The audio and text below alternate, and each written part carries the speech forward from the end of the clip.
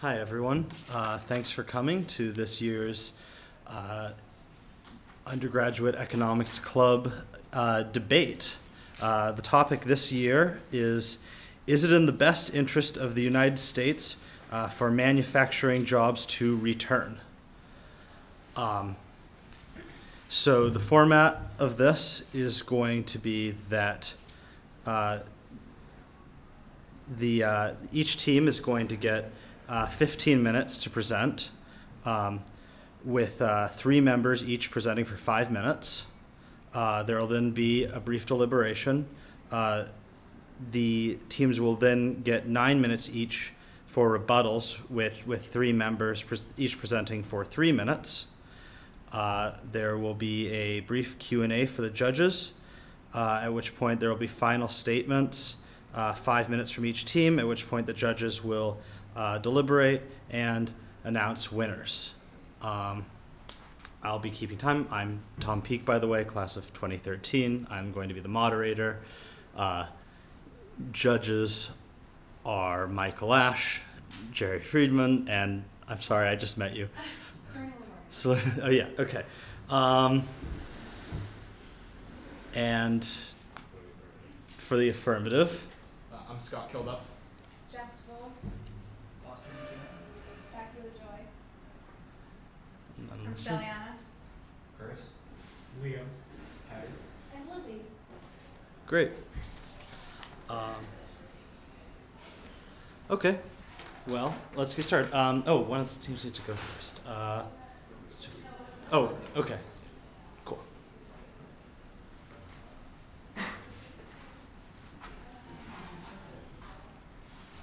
So I'm going to talk about the concerns of offshoring, which there are many. One is that offshoring can lead to higher semi-permanent unemployment. Jobs that move offshore generally don't come back.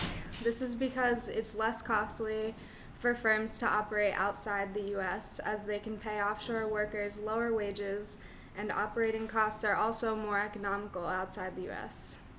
Unemployment rises when jobs move offshore and new jobs aren't being created in America. This leads to a higher base unemployment rate becoming the norm for the U.S. As this graph depicts, U.S. manufacturing output has been increasing, while U.S. manufacturing employment has been decreasing. Manufacturing jobs tend to employ members of the lower class, which means that this increase in unemployment is affecting the lower class more than the upper class. This leads to an even wider gap between the rich and the poor, thus increasing America's already outrageous wealth inequality. Another issue with offshoring is the loss of intellectual capital. The offshoring movement originally intended to only offshore low-skilled jobs so that the U.S. could retain the more highly skilled jobs as an important asset for the advancement of our economy. However, many emerging economies have been working hard to build up their own intellectual capital. This has led U.S. firms to outsource jobs for accountants, engineers, and IT specialists because it costs them less than it would in the U.S. Once a skill has mostly moved offshore, it can be difficult for a country to regain it. Over time, there will be fewer people in the U.S. who have that skill, and thus fewer businesses that can perform that job. Less job opportunities mean fewer students in the U.S. will study that field, and with less people studying the field, we lose out on our ability to innovate in that field as a country. Another issue with offshoring is the loss of manufacturing capacity to our country. When firms send manufacturing jobs overseas, the U.S. loses those opportunities at home. This results in a decrease in the overall manufacturing capacity of the United States. This decrease causes the government to defund research and development spending in the manufacturing sector. In turn, this causes us to lose education opportunities and progress as a country. Another concern with offshoring is the inefficiencies with the supply chains that firms will run into. When firms employ workers overseas to manufacture their products, they risk running into these inefficiencies with production and the delivery process. In 2011, the consulting firm Accenture surveyed 287 major companies and found nearly half to be suffering from cycle or delivery time problems and quality issues due to offshoring. Firms that offshore their manufacturing often end up having to wait weeks or even months for products to arrive by container ships. For example, a couch from China could take up to 6 weeks to arrive to the US, while one from Mississippi would take 7 to 12 days to ship. A prime example of the destruction that offshoring can cause to the US is the city of Detroit. This is what happens when cities that were built on manufacturing jobs have those jobs taken away. On the left is a photo of Detroit in its prime, full of people and jobs, and with a thriving manufacturing sector that flourished the economy. On the right is Detroit after manufacturing jobs moved offshore. It's clearly in shambles, desolate, and broken down. The unemployment rate for Detroit in February 2017 was estimated to be 12%. These reasons are why offshoring is bad for the US.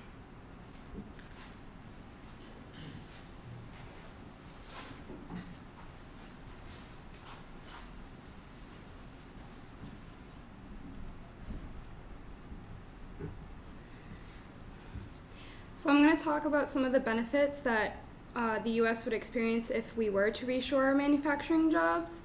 The first is increased employment, economic growth, and tax revenue. Reshoring will create millions of US jobs, especially for the working middle class, which will therefore increase employment. The reintroduction of reliable, well-paying jobs amounts to an effective distribution of wealth, returning economic stability to the middle class. This leads to increased purchasing power to the average consumer and increased demand for quality goods that can be made in the United States. These new jobs will increase consumption, increase GDP, and facilitate economic growth, which will benefit everybody. Reshoring will increase domestic tax collection. U.S. corporate profits as a percent of GDP have rapidly been increasing, while U.S. corporate taxes as a percent of federal revenue have been steadily declining. This disparity is clearly concerning because if profits are increasing, tax revenues should be increasing as well. But due to the fact that a majority of our manufacturing is done offshore, the majority of the tax revenue paid by these companies goes to foreign countries instead. This recovered lost tax revenue can be used for a number of beneficial government investments. Another benefit is increased monitoring and higher quality control. Products that have been reshored were found to be of higher quality, meeting both company and consumer expectations. Not only are products of higher quality, but they're also much more safe because production is monitored more closely. Products that have been offshored have quality issues as well as safety issues. For example, in 2010, the Consumer Product Safety Commission recalled more than 2 million cribs, made mostly in China, Thailand, Mexico, Indonesia, and Croatia, for safety defects leading to at least 32 infant deaths. These cribs were probably produced for a much cheaper price than they would in the US, but at what cost? The cost of innocent infant lives. Reshoring will bring cheaper and more reliable shipping to consumers, as well as significantly decrease shipping costs and shorter supply chains for firms. By reducing supply chain sizes, you're reducing inefficiency.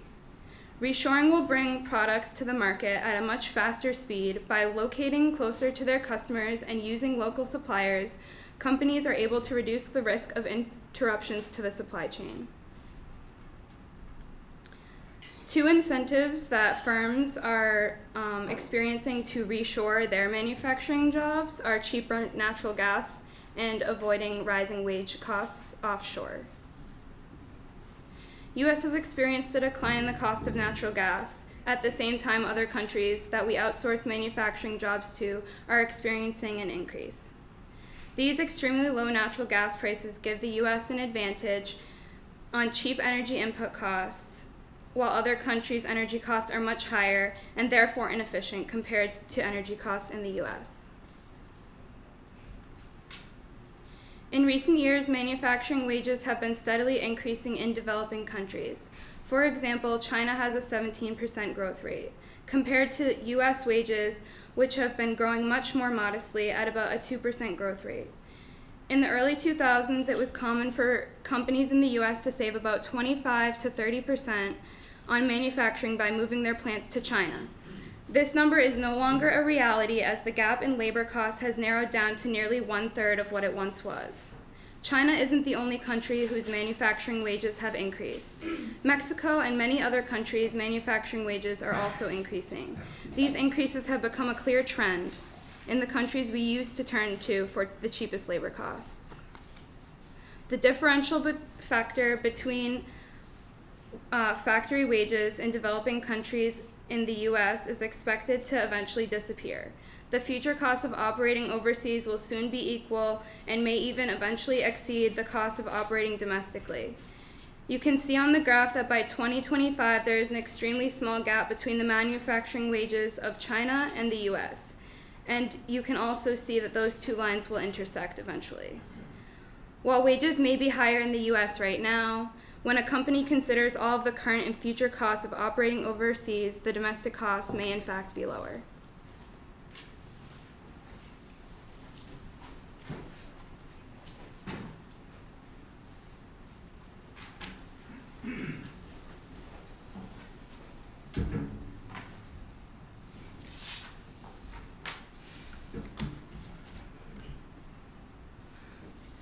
When you think about bringing back manufacturing jobs, this might be what you think of. But we're talking about not bringing back old jobs, but modernizing manufacturing. These are jobs for an educated workforce. We propose a committed public investment in our future, in our infrastructure and education systems, in our ports, highways, water treatment systems, and airports. All of these are necessary to regrow and secure a healthy economic future. We are currently facing historically low interest rates, and that with rising overseas wages, as Jackie just demonstrated, make today the right time to invest in ourselves. Because investment in these basic infrastructures creates growth twice. Immediately, by creating jobs to do the rebuilding, and later, because only with a functioning foundation can we expect domestic commerce to thrive. Instead, investment in infrastructure is falling. We're facing massive funding gaps, unable to even maintain the infrastructure we have, let alone build better and modernized infrastructure. If despite public neglect, private companies were finding reasons to begin reshoring, wouldn't that be strong evidence that perhaps with a little support, efforts to create more manufacturing at home are pretty economically sound?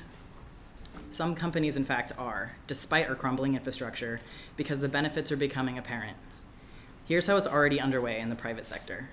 Companies are investing in their own supply chains. They call what they're doing co-innovation. It's a cooperative, tight-knit partnership between original equipment manufacturers and their suppliers. This looks a lot like information sharing, collaborative problem solving, a relinking of research with development. Rather than someone at a desk in the United States designing a product without contact with the people in the day-to-day manufacturing, aspects of supply are working together to reach greater flexibility and a competitive edge. Some companies in the process of reshoring have developed programs with community colleges near their plants to create certification programs that offer education with the promise of gainful employment. If private industry is doing this, surely governmental support and educational programs could step up to support these desperately needed routes from college to actually having a job besides a job in the service industry. For instance, here is an engineering program at Tulsa Community College. Tulsa, Oklahoma is home to high-value manufacturing industries such as aerospace, transportation, and electrical equipment. Which makes sense because United States laborers are, on average, significantly more productive than their overseas counterparts. Imagine what we could achieve with a public commitment to investment in manufacturing infrastructure, supporting a trend already proving viable to the private sector. We propose research and development funding, tax breaks for manufacturing investments, and preferential financing arrangements such as loan guarantees. We would focus on historically manufacturing communities because the infrastructure does exist, outdated as it may be, and also because damages done by neglect, such as high local unemployment rates, could be undone. We would hope to see a burgeoning middle class with a increased quality of life. There's an expected 25% wage increase for jobs moving from service industry to manufacturing. This is an increased purchasing power, and it's employment for college-educated workers, which I think we all know we desperately need. Thank you.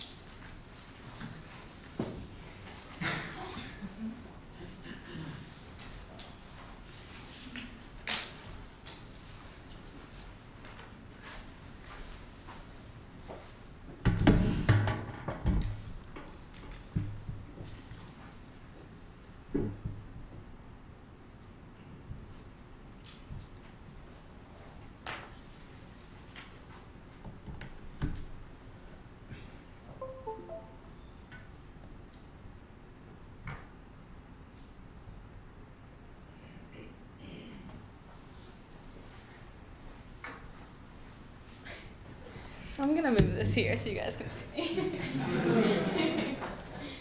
Okay. All right. Friends, family, alumni, professors, fellow students, good afternoon. On behalf of our group, it is not in America's best interest for manufacturing jobs to return. I would like to thank the Economics Department for having us here today. And without further ado, I will begin by introducing our position. So today we're discussing the topic of whether or not it is in the United States' best interest to bring back the jobs that have already left or that have been replaced with automation. Whether or not manufacturing jobs could have been saved in the past, today they are almost entirely not coming back. How do we know this? Well, in recent years, some factories have been coming back, but the jobs haven't. Because of rising wages in China and the need for shorter supply chains, a growing number of companies have shifted some production back to the US, such as Boeing, Chevrolet, and Google, to name a few. However, the factories that they build here are heavily automated, and they only employ a small fraction of the workers that they would have a generation ago. This displays how labor-intensive manufacturing is rapidly disappearing, and modern high-value manufacturing requires few workers. It's understandable that the U.S. citizens in places like Erie, Pennsylvania, to be angry that their manufacturing jobs are being replaced with automation. But the fact of the matter is we are going a major structural shift in our economy. This has happened throughout America's history. For example, in the early 20th century, we switched from an agricultural-based economy to an industrial economy. During that time, farmers were first forced to bear the burden of change. Today, we are switching from an industrial economy to a service-based economy, and industrial workers are now getting burdened with that change. Our group, however, acknowledges this dilemma and will offer solutions to the job loss. So I will now turn our presentation over to my colleague, Chris, who will explain the topic of structural shifts that our economy has to overcome.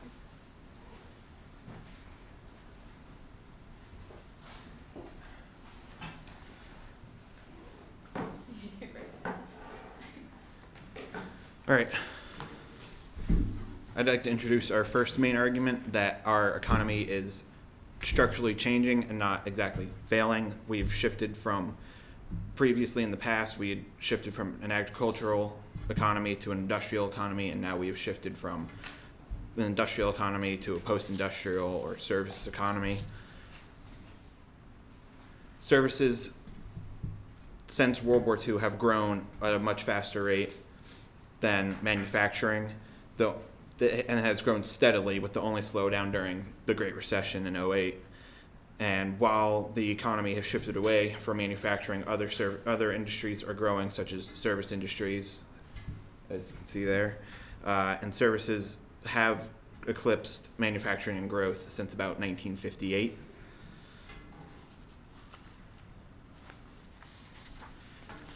And manufacturing has become a smaller portion of our economy. It's basically stagnated at below 20 million workers. Over the past 70 years, the only recent drop has been during the recession. The service employment, though, has grown at parallel rates to all non-farm employees. This kind of shows our comparative advantage, where we're no longer really industrial manufacturing economy and more of a service-based economy.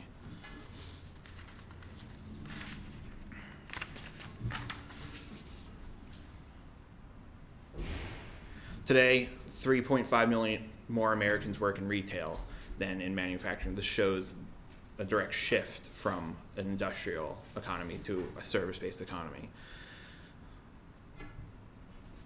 Employment in manufacturing, basically since World War II, has stayed stagnant until about 1998, when retail and manufacturing were roughly equal. And then, since then, retail has overtaken manufacturing. This shows how we have really shifted from industrial to a service economy. And the only shift we can see or drop in employment in the manufacturing sector came around the dot-com crisis, dot-com bubble. So that leads into Liam's point.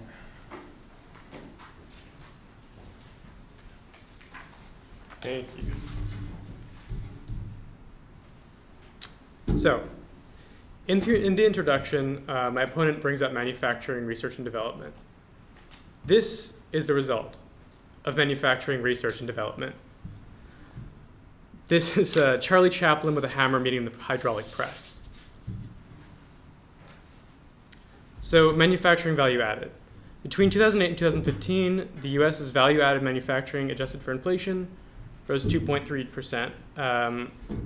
In 2015, it was 12% of GDP. I'd like to bring up Canada, Brazil, Japan, the United Kingdom. Are these failing economies? Are these economies in decline? No, neither are we. They're going slower than we are in terms of their manufacturing growth is slower than ours, and manufacturing clearly does not a strong economy make. All right, so you just heard a lot about employment. I'm going to talk a little bit more about output. All employees manufacturing, that blue line, that's one you saw in the previous, for Chris's slides. These are indexed to 2005, so the crossing line doesn't really matter. It's just to compare these two sets of data. I want you to really pay attention to the directions and rates of these two. It's very clear. Employees down, manufacturing up. We saw this in their intro slides. This is, I mean, from this graph, you might even think that the fewer employees, the higher output. Should we bring manufacturing jobs back? Not if we care about output or employment, as we saw, because clearly there's not a correlation. They're not the factor of growth in these economies, in this economy. And finally, we can zoom out to the big picture. This is output USA and manufacturing output. As you can see, like we mentioned, it's still growing. Manufacturing output has not declined since 2008, and it is only rising. It is rising, though, from this graph, it looks to be just about half the rate of total gross output. And these are also indexed, so don't pay attention to the fact that it looks like it's 60% of output is manufacturing. As we saw before, it's only 12%. Manufacturing clearly has stagnated. Services are where our country is growing. And if our goal really is to prop up our stagnant manufacturing industry, we would have to do one of two things. We'd have to either, one, sacrifice on labor standards to make ourselves more competitive on the global market, or two, employ damaging policies at the expense of our successful service industry, like protectionism or tax favoritism. Here to talk about just how bad those ideas are, Harry. Thank you, Dick. So far, we've explored a lot of the why manufacturing jobs need not return. Let me touch on what the how of a return would entail. So there are a handful of tools which have been employed in the past to encourage a return of jobs domestically. And they all aim for the same ill-advised goal, and they all fail to achieve that goal. With the president's campaign promises in mind, let me start on the problems facing the protectionist approach. A 1984 report to the FTC reported that the U.S. economy was losing $12.7 billion due to its level of protectionism, which is about $31 billion in today's money. At that point in time, the average tariff rate on industrial goods was about 4%. And so this, you can get a broad view of the U.S.'s history. For context, Trump's protectionist plan has involved a blanket 10% tariff rate, and he even offered at one point a suggestion of a 35% tariff levied on Mexico. Now, 35% might be unrealistically high, but 10% might actually be necessary to facilitate a return of jobs in this manner.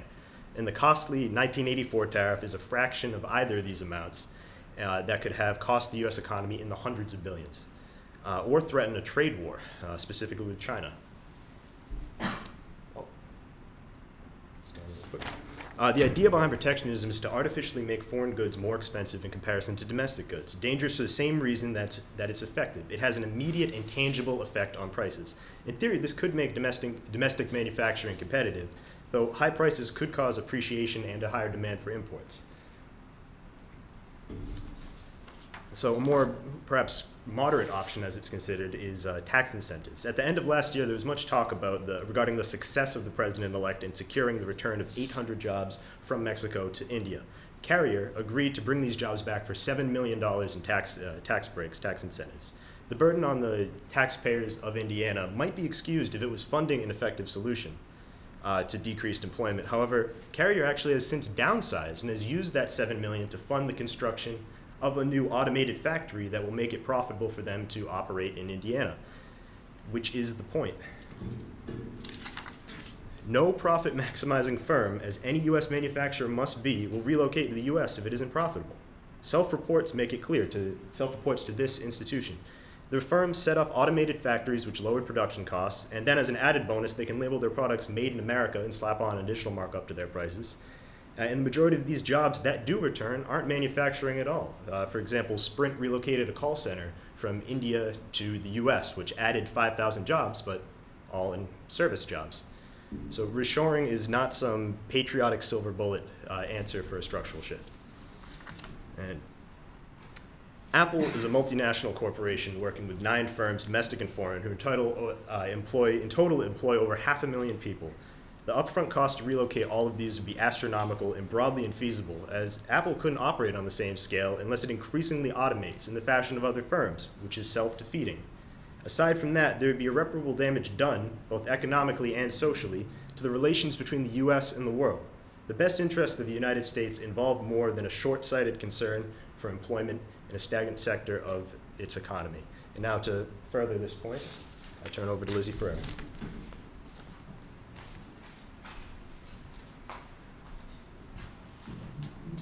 The number of people employed by the manufacturing sector is not a measure of U.S. strength as a whole, nor does it show. The initial format had 3 members, each presenting for 5 minutes. This is the 5th of you guys to go. We didn't go for 3 minutes each. Yes, we do. We just broke it up by Is that what each was? Someone? Okay. So if they're staying within the 15 minutes, then we're good. Okay. Yes. The number of people employed by the manufacturing sector is not a measure of strength of the U.S. as a whole, nor does it show the strength of the U.S. on the world market. As Stelliana pointed out, whether or not those manufacturing jobs can come back doesn't matter, because they're really not going to come back. Instead, the U.S. is going a basic structural shift like we did in the 19th century when we went from an agrarian economy to an industrial economy. The United States and the world would not benefit much from protectionist trade policies. This is because manufacturing is improving the rest of the world. And that's a thing that we shouldn't overlook. When the US builds trade agreements, they build labor provisions into those trade agreements, into those laws. As you can see from this graph, according to the International Labor Organization, the ILO, the percent of trade agreements with labor agreements has been increasing overall every year. Countries like Bangladesh are increasing stakeholder involvement, which has led to improved labor inspections. In countries like Cambodia, the Cambodia-US bilateral textile agreement of 1999 created positive incentives that decreased the gender wage gap. But overall, these labor provisions in free trade agreements have increased female labor force participation. As you can see in developed countries, the trend is up. And for not developed countries, the trend is also up for female labor force participation. This affects people like Shumi and Minu. Shumi and Minu work operating sewing machines at Deluxe Fashions Limited in Chittagong, Bangladesh. I found them on NPR's Planet Money t-shirt project, and they each now make about $80 a month. When Shumi and Minu were growing up, sometimes there wasn't enough food to eat. Now, Shumi and Minu are able to send money home. It's not a lot of money, they make $80 a month, but it makes a big difference in their village. Now they can eat whatever they want, their quote, and their parents have enough money to build a new house, this time made of bricks, not bamboo. Their brother is now staying, and Minu dreams for her daughter, and she's hopeful that her daughter can also stay in school. If goals for our world include increasing global wealth, increasing quality of life, and increasing freedoms in democratic institutions, then it is clear that the US should not increase manufacturing jobs within our borders. Instead, the US should encourage free trade around the world, helping its own citizens retrain to better jobs. Thank you.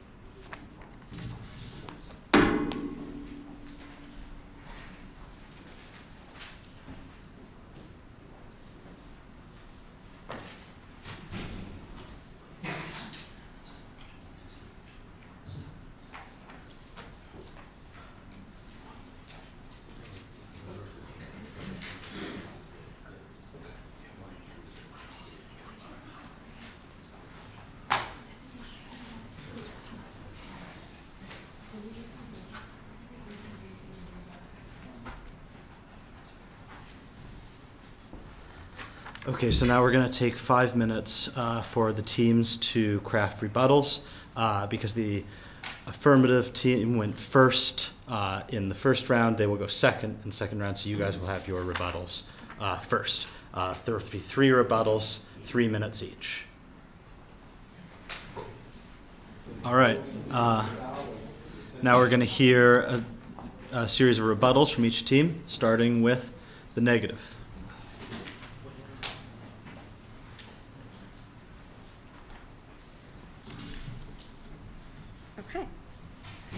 So as we heard from the affirmative team, they brought up the concerns of offshoring and how reshoring would increase employment.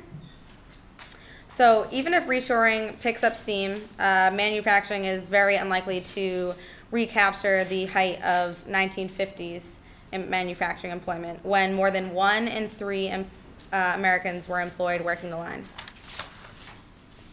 Now, insourcing's potential isn't so much about new manufacturing jobs. New advances in technology have also made American production cheaper, with increasing productivity and shrinking the labor as a share of total costs. So even if we do reshore these jobs that have left, we're only reshoring a fraction of the number of jobs.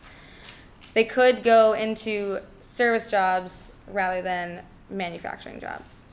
So instead of hiring low-cost Chinese workers, companies now use even more low-cost American machines, so automation.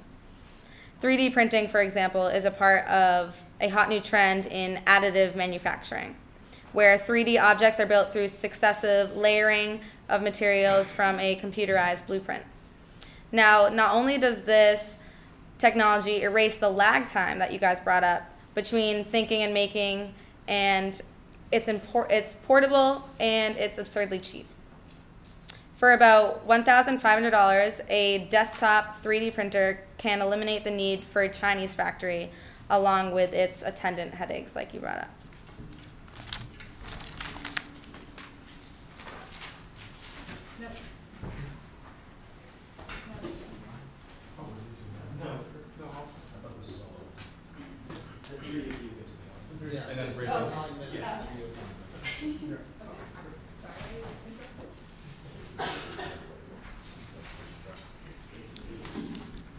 So I think she really touched on the effects of employment, the effects it wouldn't have on employment. You talked about reshoring having increasing the GDP, consumption and growth, which is fine, but that, again, it would not be jobs because those companies that do reshore do it through automation, which is being said. Tax collection as well. How, if tax breaks are the reason that companies are returning, how would that increase tax collection? That, according to the balance.org, over 50% of corporations, usually called S-corps, pay no taxes whatsoever in the US already. And through tax incentives, the corporate tax rate, which is currently 38%, but it has an effective tax rate of 15%. It's already incredibly low, and we've seen that it does not actually stimulate further investment past a certain point. It would not encourage companies to come back except to take advantage of those tax breaks.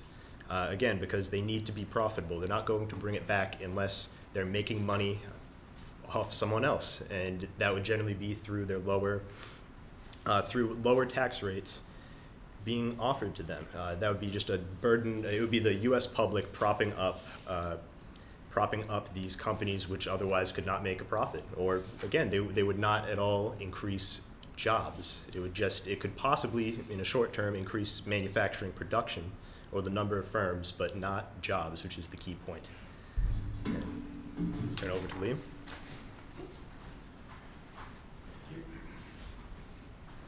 So my points are twofold and brief. One, just on the supply chain question. Diversification of a supply chain, having your factories in many different places around the globe, is actually an important part of intelligent supply chain design. Due to weather and political conditions in different countries, such as the monsoon season in Southeast Asia, it's not smart for most companies to have factories all in one place. That's why moving them around and having multiple across the globe is more common in the manufacturing industry. And on the point of our imports and the times to receive things in the US, the United States actually has one of the most inefficient shipping industries or import industries in the world related to our size. And that is because of the very, very powerful shoremen's union.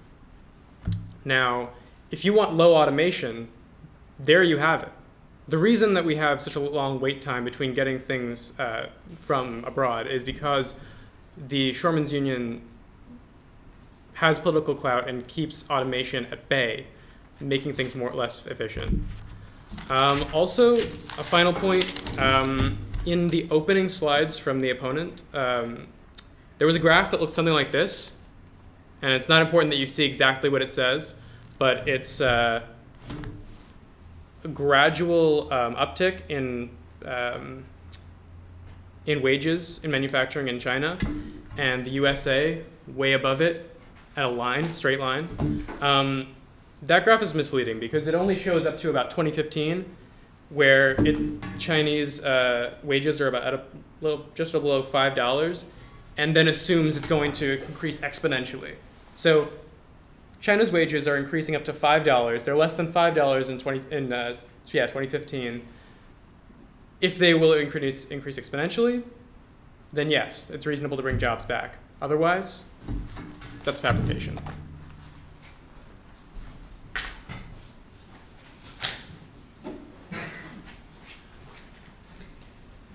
I'd like to first start off by saying that graph went up to 2025. Yeah. Not 2015. So that's 10 years later. Yeah. Okay, so that's predicted data. Okay, so, all right, I'm also going to talk about the service-based economy. They say that we have shifted to a service-based economy, but I don't think it has to be like that. You see today, even though they have decreased, we still employ agricultural workers here in the United States. I don't know, I just drove past like a bunch near that farm over there.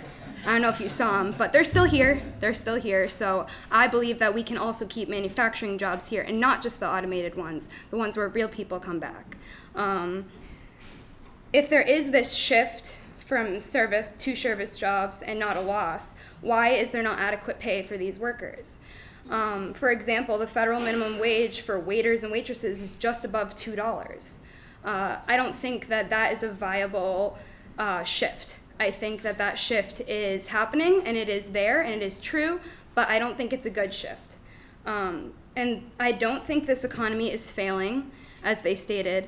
I think it's slowly bouncing back from a recession, and I think that it would be in our best interest to bring jobs back, and that would help us bounce back from that recession.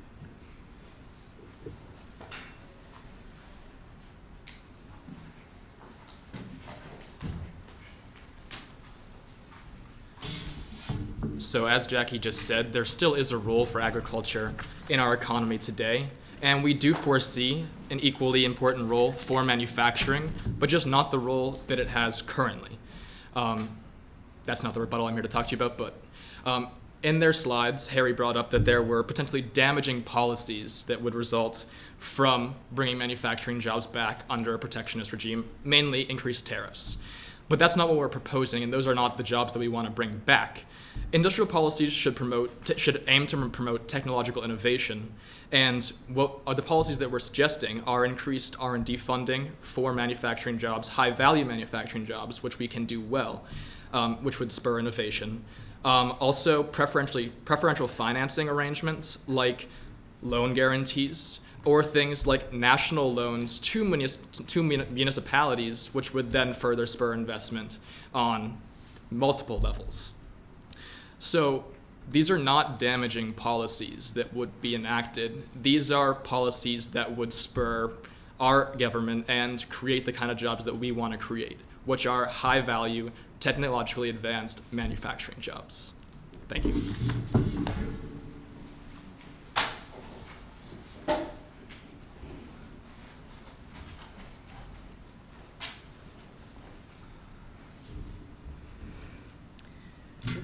When it comes to automation, we aren't talking about artificially suppressing technology. You say there's no jobs in manufacturing, and then you go talk about labor protection for manufacturing workers abroad, which, as we talked about with our wages, we don't need to suppress our wages to stay competitive.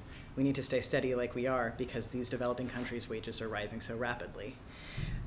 Because America is such a large consumer, and because of the costs of importing, it makes a lot of sense, if wages are relatively similar, to be producing at home.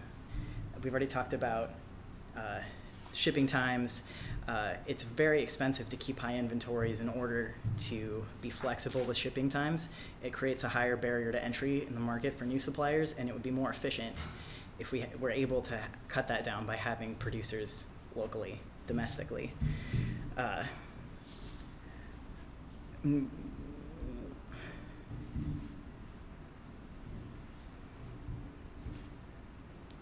That's all I have for right now.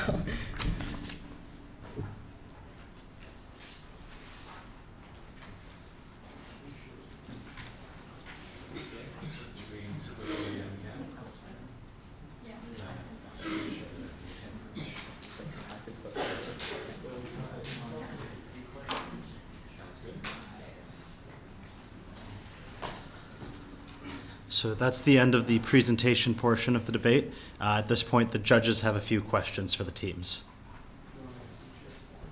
Okay. So I have a question for the negative, which is about the relationship between the service industry as not necessarily a replacement, but a shift from a manufacturing industry.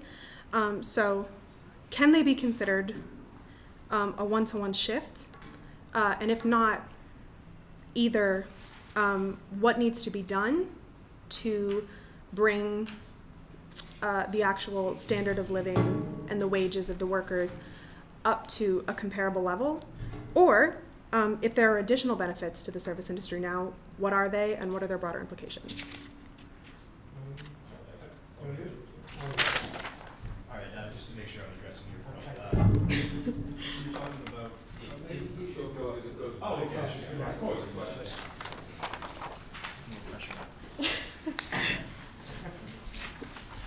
So I'm gonna. If you, yeah, no, please.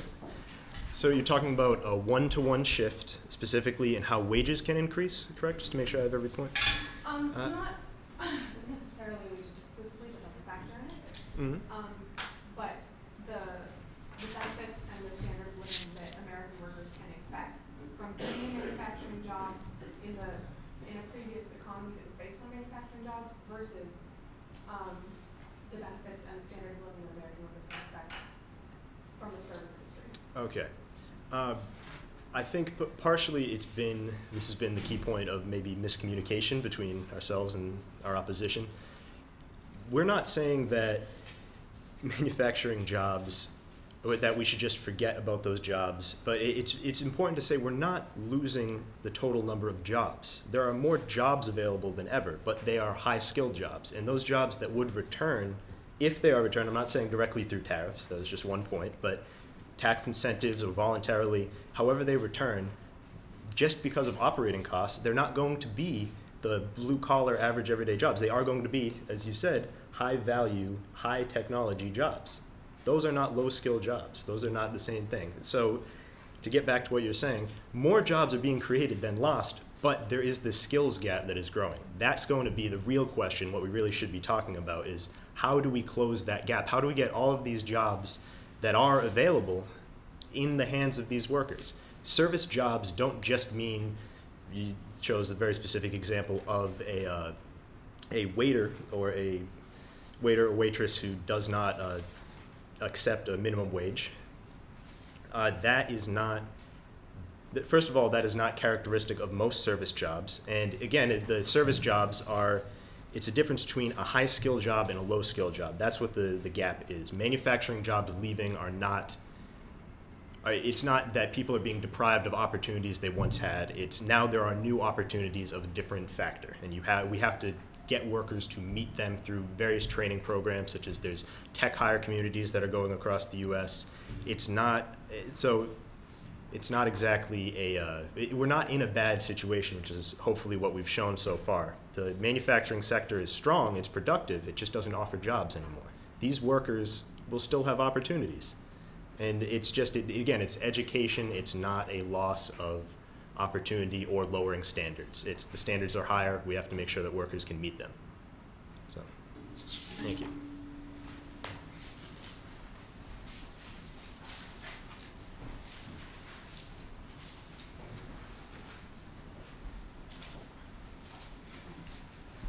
Hi, I'd like to compliment both teams for really excellent presentations. Thanks, I enjoyed them a lot. I have questions that are sort of two faces of the same coin. So I want to pose a question to the affirmative side. I would like to pose to you the question of, you said a number of times that the losses are irreversible once gone. Why do you think we should just, why do you think they're irreversible? Don't you think we could just, not have manufacturing now, but have manufacturing again later if the time were ripe? And the other side of that coin is I want to ask, I want to ask you the irreversibility question. Because I wanted to ask you the irreversibility question. Do you think that the losses are irreversible? Because I wanted to ask the affirmative side, and ask, when will we be done? You've proposed policies to secure manufacturing. We're going to run these forever? They sound pretty expensive. Do you think there's a time when we'll be done, or does the manufacturing need kind of constant cultivation and constant, possibly expensive upkeep?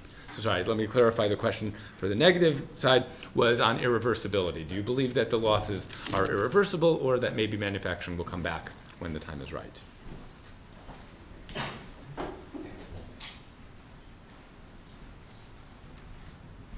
So on the point of manufacturing coming back, of course it's possible. Anything is possible. The Red Sox won the World Series.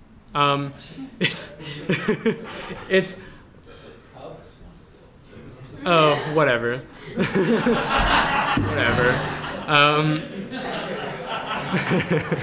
That too. We've seen structural shifts in our economy over the grand history of the United States, from agrarian to industrial to manufacturing to services.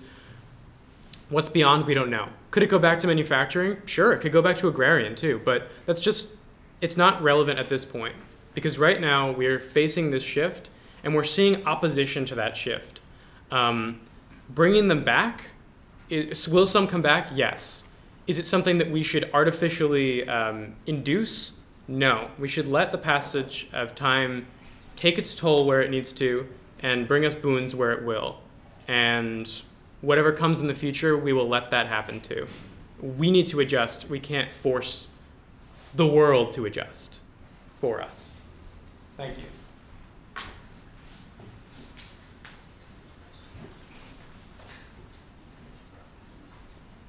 And I just want to make sure that I address every point. Could you just repeat the question one more time? Sure. So the question is, if there are interventions to preserve manufacturing, which you recommend, when will those be done?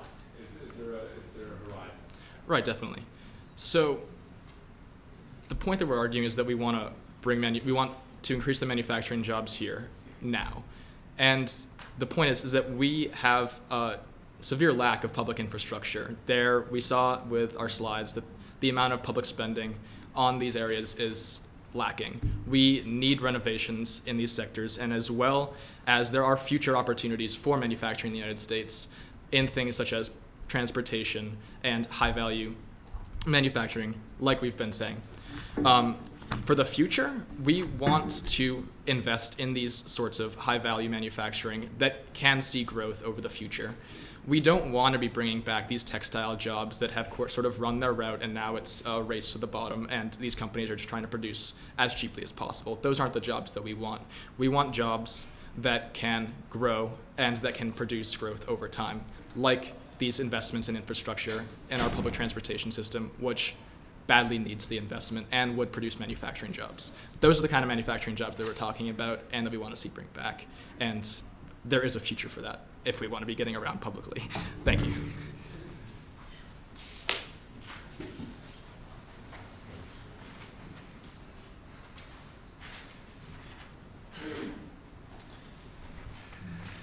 Okay, I have a question for the affirmative and for the negative as well.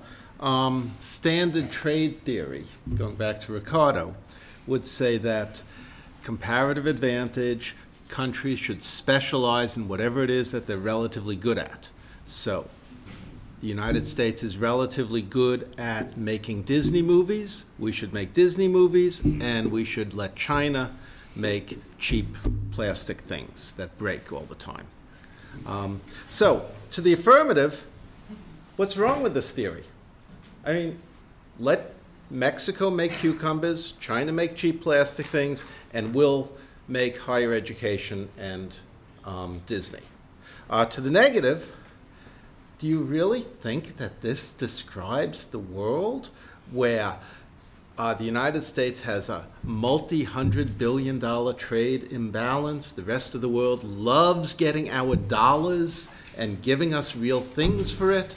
Countries manipulate their currencies and build roads to facilitate production in different places.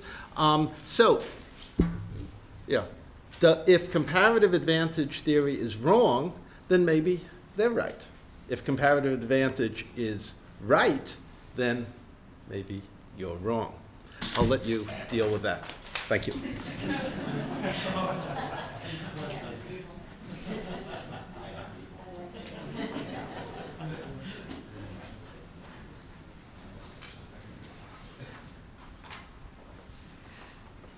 Thank you for your question.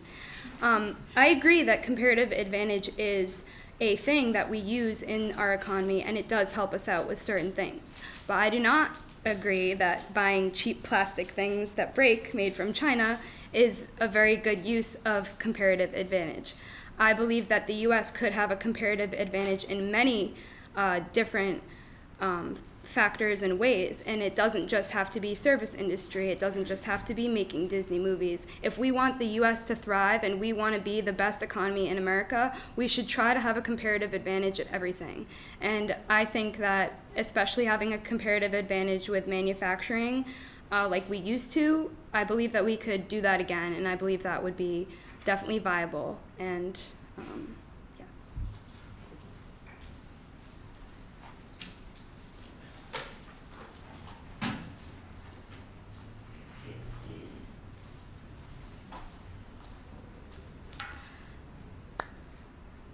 The reason China makes cheap plastic goods that break is because people want to buy cheap plastic goods that break.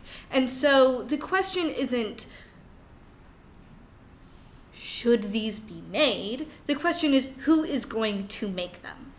And so the question is, do we want our people in the United States to build these cheap plastic goods, or do we want people in China to build these cheap plastic goods? If in the US we were to make these, we would have to lower our labor standards. It would be too expensive to build cheap plastic goods. Whereas in China, as their wages increase, as was shown by the other side, they can make those cheap plastic goods and people can still buy them. Furthermore, trade imbalances are not necessarily something that is bad.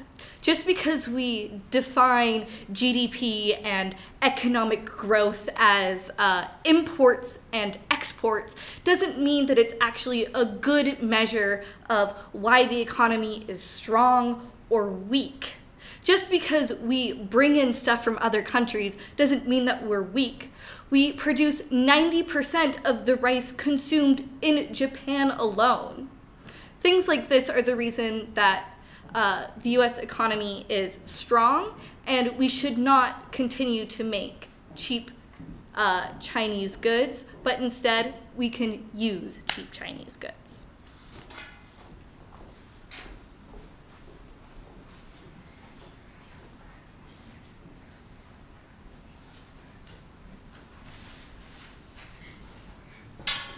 So I just spoke to the judges, and we're actually running a little ahead of schedule, so we wanted to open it up and see if anyone in the audience has a question that they'd like to ask. I have a question. Sure, come up. I'd just like to ask it from here. I'm pretty loud. There's one thing I do know, though, that the New England Patriots did win the Super Bowl this year. So, anyway. None of you have mentioned the fact of corporate greed in moving manufacturing jobs from the United States overseas. And I'm wondering, did you research that? Do you have any thoughts on corporate greed and increased profitability? And that was a factor and an incentive to move jobs from the United States overseas. Sure. So the question was about whether the teams had looked into what factor corporate greed and increased profitability played in the moving of jobs overseas. I guess I'll give each of you a chance to respond.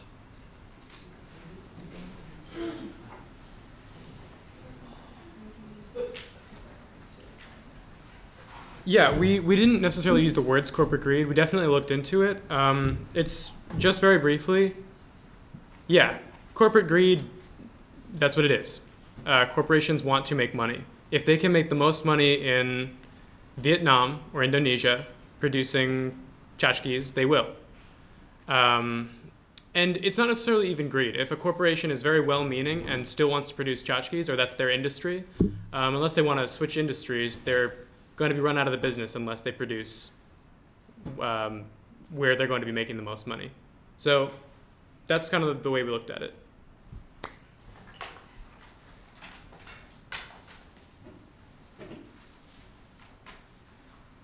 Corporate greed definitely plays a huge role in this debate, but it's more of a question on the efficiencies of capitalism rather than the efficiencies of bringing manufacturing back. But specifically with regards to how it relates to manufacturing, it plays a huge role in these outsourcing and offshoring of jobs. Companies want to avoid corporate taxes, and so they move their plants out. And also, we see that because profit is the main incentive of our capitalist system, that the markets do have a lot of inefficiencies. We saw, as I think Jackie said, 32 children were killed after 2 million cribs were recalled that were poorly made in China, Taiwan, and other third world developing countries manufacturing.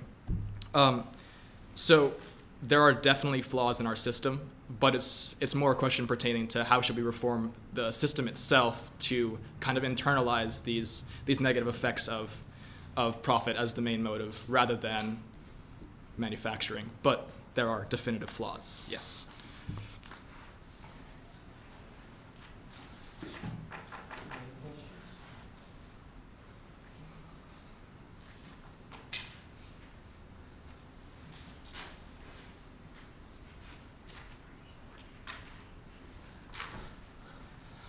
All right, so since that's the end of the questions, we're then going to go into final statements. Each team will have 5 minutes to present their final statement, starting with the affirmative.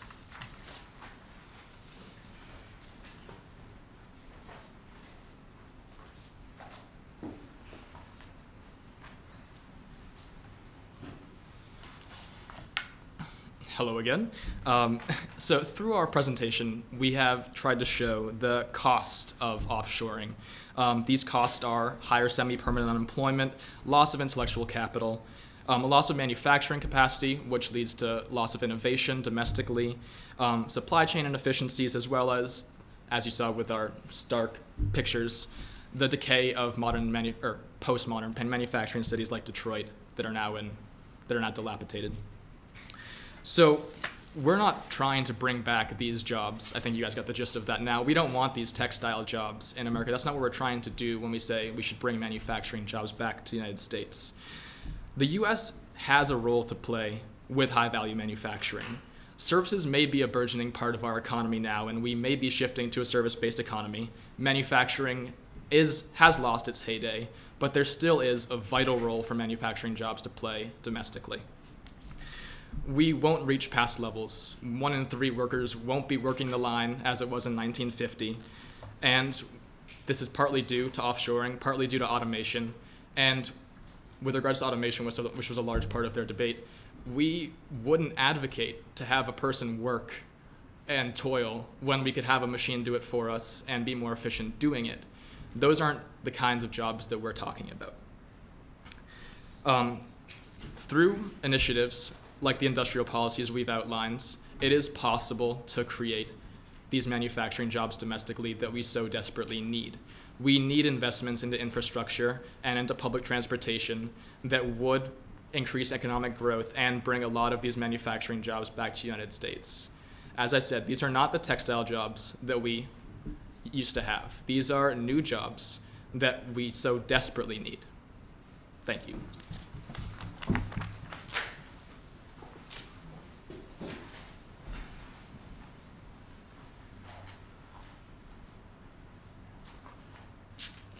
I don't think anybody said it yet, but globalization lowers prices. And if the goal for our world includes increasing global wealth, increasing quality of life around the world, increasing freedoms and democratic institutions, then it is clear that the US should not artificially increase manufacturing jobs within our borders. Instead, the US should be encouraging free trade around the world and helping its own citizens to retrain to better jobs. On the topic of corporate greed, I studied abroad last semester in Vietnam, and there I learned that 60% of small businesses are running at a loss. This means that when you go and get your lunch every day, that all of those small businesses aren't making a profit, that small families are going into debt to be their service economy.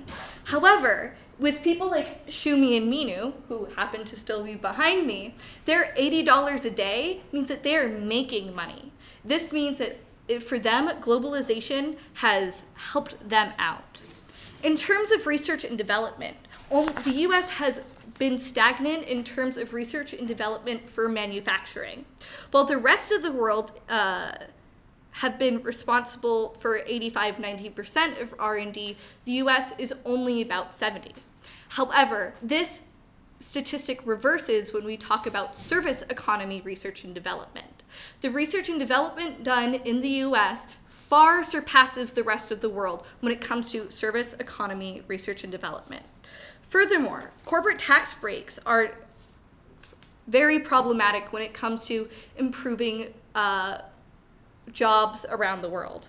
According to Martin Neal Bailey and Barry P. Posworth, in their article, U.S. Manufacturing, Understanding Its Past and Its Potential, corporate tax break policies are hard to enforce and invitation to arbitrageurs who seek ways to capture the gains from such subsidies with little or no change in real behavior.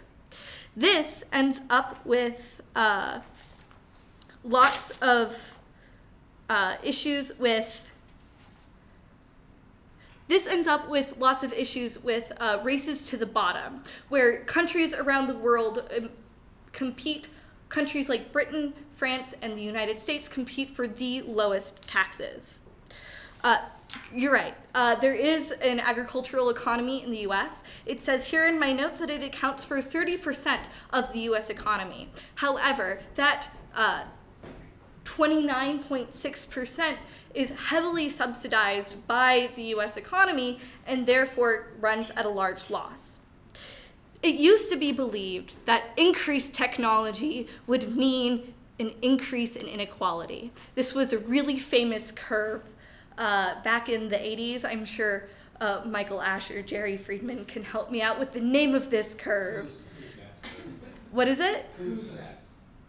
I'm not going to try that.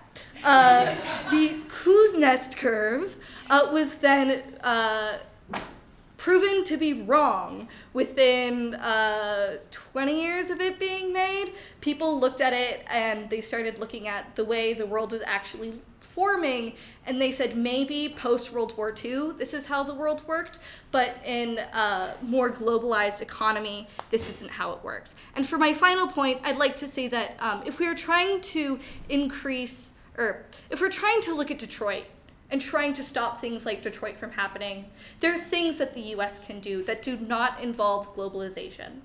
Things like Michelle Obama's initiative to lower regulation and barriers of entry for accreditations would really change things.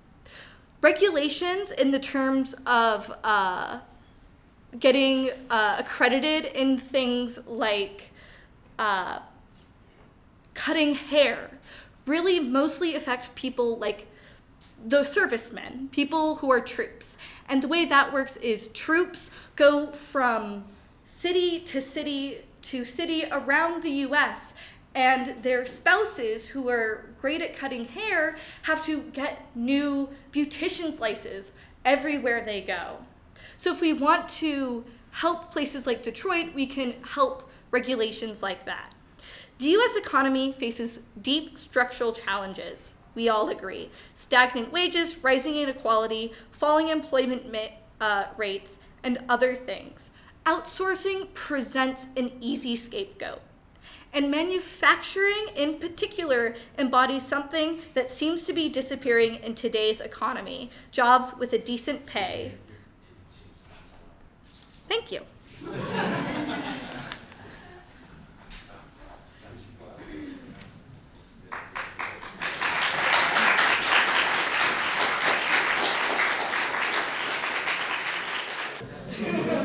Thanks, everyone. The judges will now deliberate, and they'll be back in a minute with their verdict.